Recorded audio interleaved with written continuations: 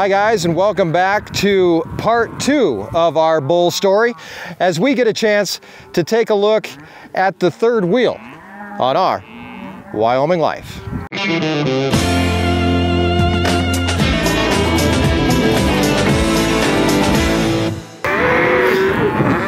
Well, I guess it's no secret, it's mating season here on the ranch. The bulls are getting turned out with the cows, and today we're expecting a very special delivery of a brand new bull here to the ranch. A heifer bull, which is only a 2-year-old bull, but he'll get a chance to come in, and we're going to talk a little bit about him and what he does on the ranch and what his role is going to be as well. We have our 3 bulls that we turned out yesterday, and we're going to check in and see what they're up to, and it's going to be a short little video today as we get the peanut gallery here behind us.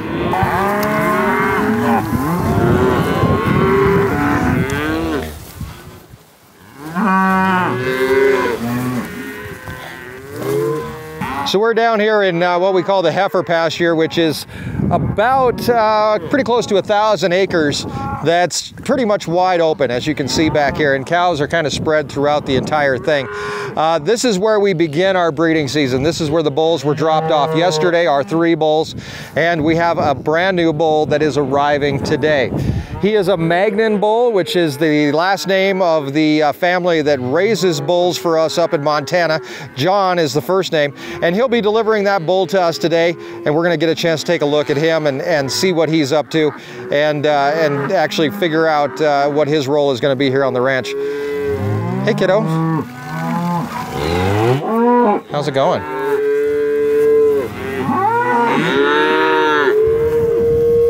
This time of year can be a little loud out here on the prairie. So I'm going to jump in the pickup where we can actually hear you think. Oh my gosh. Wow. They are loud today. And apparently, they all think I have food.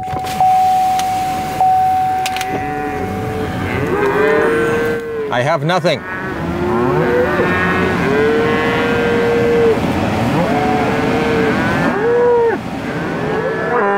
Hey, blonde cow. Hey, kiddo. I don't have anything. I don't have any food. I don't have anything. And I'm trying to make a video, okay? So I'm gonna roll up the window and try to get this done. Just bear with me. I'll come back and see you in a little bit. Anyway, we have that new bull on the way, and when it comes time for us to buy a new bull, there's a number of different things that we look at, and the main thing that we look at is the birth weight of that bull. Now, there are things that are called EPDs, which are expected progeny differences, and what that means, got all kinds of action happening outside here. What that means is basically we look at the bull's mom and its dad, and we take their values and kind of their stats, I guess, if you want to look at it that way. You know, how much they weigh when they were born, how good of a mom was his mom, did she make milk, did she, all these different factors that go into play, and we can make a whole video about EPDs. But the main one that we look at when we're buying a bull is that birth weight. We don't want a bull that was huge himself when he was born, because the chances of him having huge calves would be a lot higher, and I don't want to have to deal with having these giant calves. What I'd rather have is a good 75, 80-pound calf and be able to deal with that. It makes my life a lot easier. So when we called up John about getting a bull, we said we want to make sure that we get a bull with a low birth weight. Now, a lot of times you can go to auctions and buy bulls, but we have a good enough relationship with these guys that we're able to call them up and say, hey, what do you got, and what do you have available, and what can we get into? So the big thing is that anytime that you buy a bull, at least here, you're gonna almost be required to buy a virgin bull. Now, you can buy a seasoned bull, but you do have to have them tested for STDs and make sure that they're not bringing anything into your herd. So a lot of times we'll buy a virgin bull, which is a 2-year-old bull, and that virgin bull is then turned out onto our heifers because they're roughly the same size. But we don't have any heifers this year, so we have a virgin bull that's 2 years old, that's a lot smaller than the big boys, and he's out here, he's going to be out here basically trying to hold his own.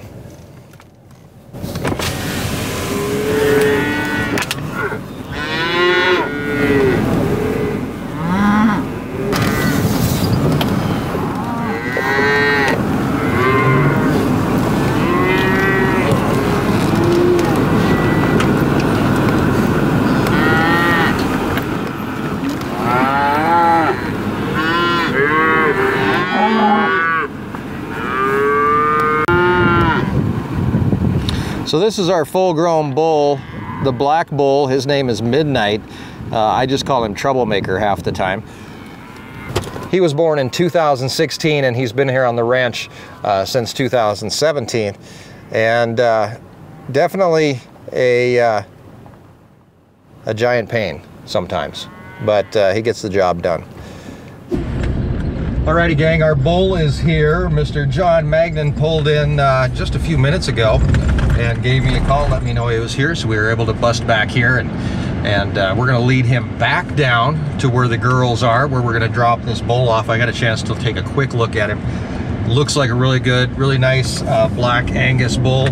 We had a different bull picked out initially, and John was able to give me a call yesterday and tell me, hey, the bull that you guys picked out, you know, while looking decent, you know, in his stats, was just a butthead. He was not somebody you'd want to work with. And John said, I've got another bull right here next to him. He said this bull is a lot more docile. His EPDs and his statistics are about the same. So John said, hey, do you want this bull that's a little bit nicer and easier to work with? And I said, heck yeah, man.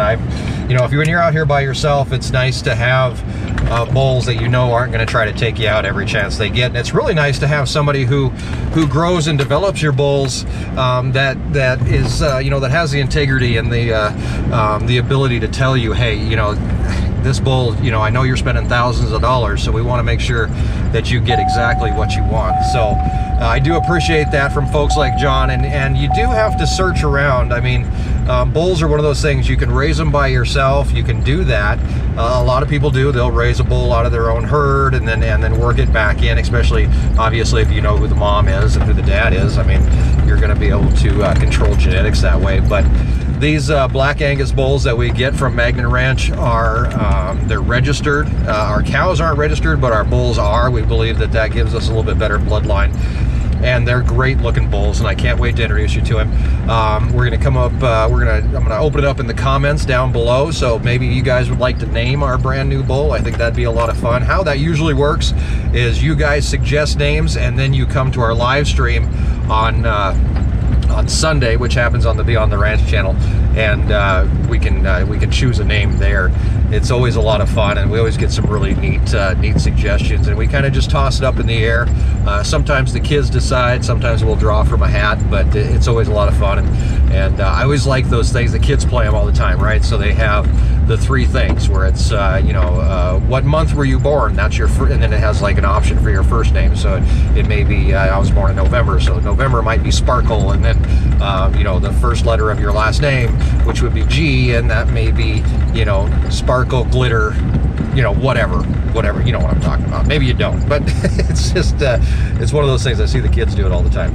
So yeah, your name ends up being Sparkle, Glitter, Sunshine, Mike, you know, or whatever. That may be how we picked the name for this bull. I don't know. I'm excited to get a new bull. Erin and I bought this bull for the ranch, so it's something that we were able to contribute to the ranch ourselves, and with the help of you guys here on the channel, and being able to increase our percentages and our likelihood of having more productive herds and that kind of thing. So I do thank you for that. We've got a little ways left to drive here. I don't know if you can see him back there, but John is behind us, and he's got his stock trailer hooked up, and he's pulling the bull along with him. So we're going to get down here. We're going to find the girls and introduce them to the well, the third wheel, really. Well, it'd be the fourth wheel, wouldn't it? Maybe that would even it out. Let's go check it out.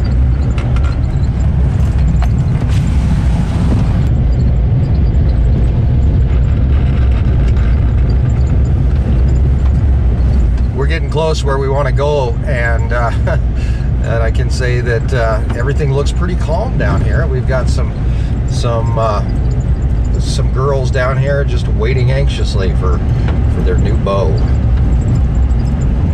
Actually, they have no idea he's coming. I really didn't tell them. Maybe I should have.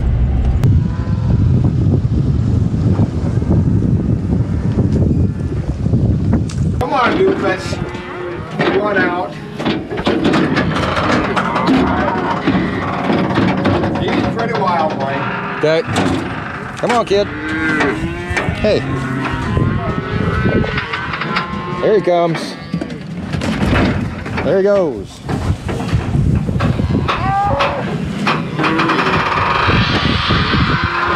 Does he look okay? He looks great. Okay. Yeah, he's nice and thick.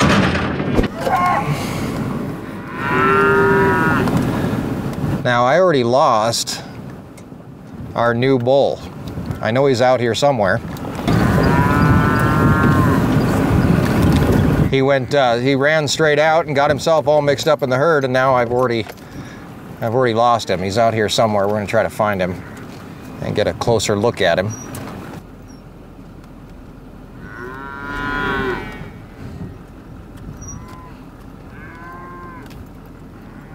Where's the new bull? Where the heck did he go? Man, he took off like a shot.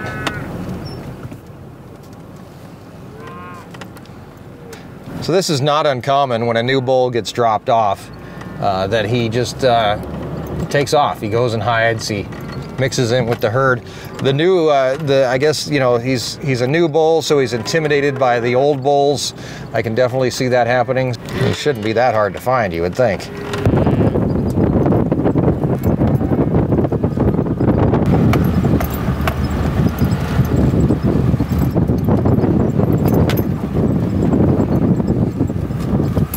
Okay, I think we found him. He's over here hanging out with a cow. Maybe he's made a friend. We don't know. He's over here with number 133.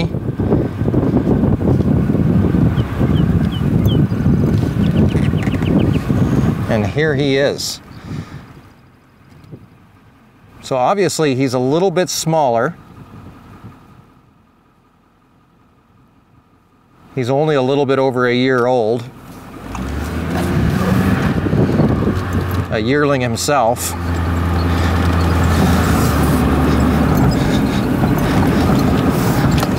But you can tell he's a pretty good looking bull. He's got nice muscle structure to him. He's nice and thick.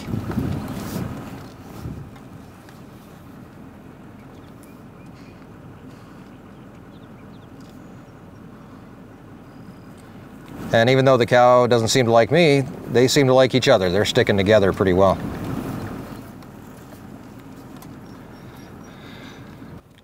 So somebody's going to ask me, as Mr. 86 here hangs out outside the window, somebody's going to ask me, what's the point of having such a young bull out here with all these seasoned bulls? Obviously, the older bulls are going to do 95% of the work. The problem is, as they get older, they tend to slow down. And what this guy's job is not so much to go out here and impregnate these cows. That's not really his job. His job is to keep the other bulls doing their job. And what it's going to do is he's going to cause basically some dissension in the ranks and cause a little bit of competition, and therefore get these guys that are already here doing their job even better. At least that's the hope.